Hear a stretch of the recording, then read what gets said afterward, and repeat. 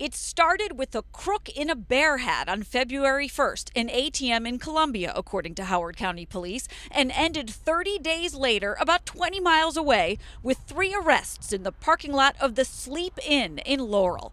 Police say they busted a credit card skimming operation and charged 3 suspects from California. We were able to find $50,000 in cash. We found skimmers, we found materials, blank cards. It was obvious that this group was actively committing crimes, fraudulent credit card and debit card crimes.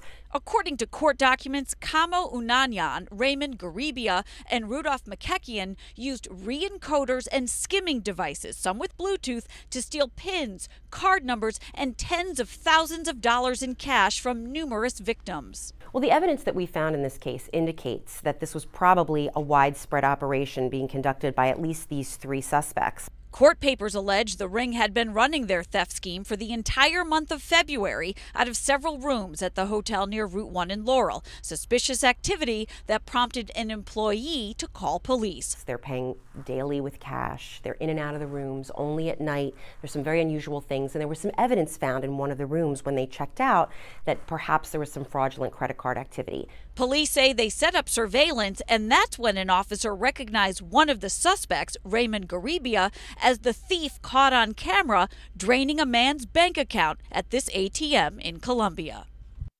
He is facing the most serious charges in this case. All 3 men who were arrested on March 2nd have since been released on bail. Reporting live from Ellicott City tonight, I'm Kate Amara, WBAL-TV 11 News.